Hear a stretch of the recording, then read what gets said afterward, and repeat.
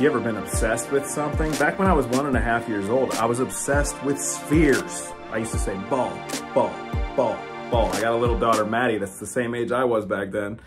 And she does the same thing, ball, ball. Anytime she sees something round, she gets excited. One time I saw the Epcot ball at Epcot Center and I was like, ball, ball, ball, ball. And then I got a little older and I got a little more sophisticated, right? When I was 5 years old, I was obsessed with the Atari 2600. This is how old I am. This was back in 1986, I'm 41 now. And the Atari 2600 was this little 2-bit video game system that had blobs on it. But you could play Pac-Man, you could play Q*bert, you could play Pitfall.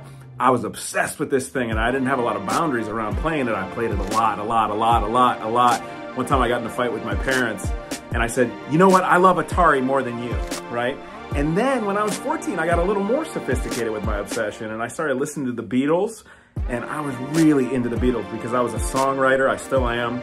I loved their music, I studied their music. I got to the point where I even had a Beatle haircut back in like 1996, which was not in style, but I loved them that much. And I was imitating their music.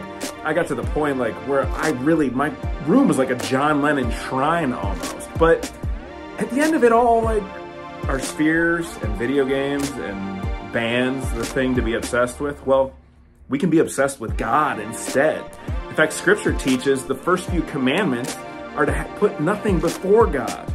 And if we make God this obsession and this addiction and the center of our lives, the one who created us, the one who breathed life into us, the one who gives us love and forgiveness through his son, Jesus Christ, I mean, man, there's nothing better to be obsessed with than that. And that will never run dry. That's something we'll never get tired of. That's something we'll never overdose on.